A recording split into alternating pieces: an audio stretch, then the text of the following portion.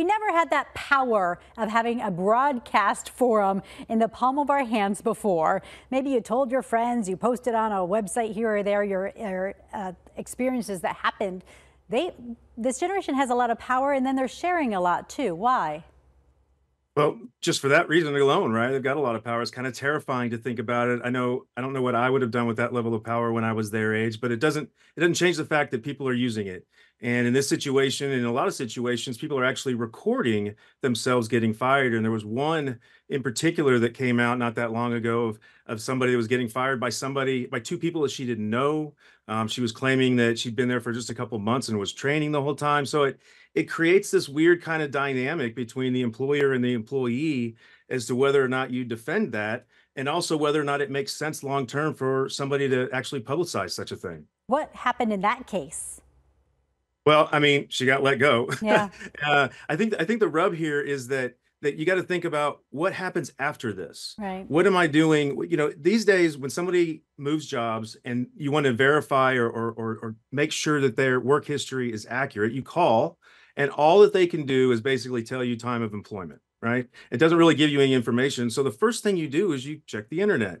Well, there's not much that's going to happen that's going to remove this from the first thing that somebody pulls up on a search engine when they put in her name. And you got to take that into account. Maybe it doesn't matter because there's also the case that this was for content or for clicks, and that because she has a social media following. So there's a lot of different dynamics that play in here. It seems like the employer is in a kind of the hot seat as well in these, tense or uncomfortable situations. How can they protect themselves, and how can they be, making sure they don't end up on TikTok? Yeah.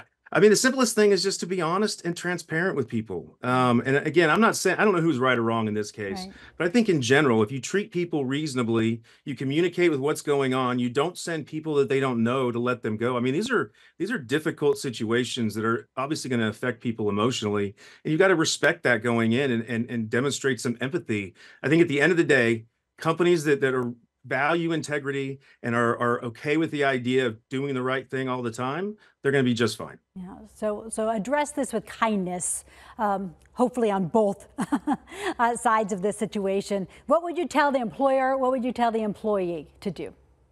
Well, I think from an employee perspective, make sure that you're thinking about this long term. Yeah. Also, if you have a severance agreement or something that might be tied to your layoff, then make sure you're not violating something like that. On the employer side, like I said, just be real. Recognize that you might be sitting on the other side of that conversation someday and how you would want to be treated, and make sure that you're communicating a lot through the process. And yeah, it's not a great situation, but we've all been through it. And if, as long as you follow some simple steps, you're going to look back and think that you navigated it pretty well. Yeah, not all endings have to be in terrible situations in that way. They can be handled well, and then, not be exciting enough for the internet.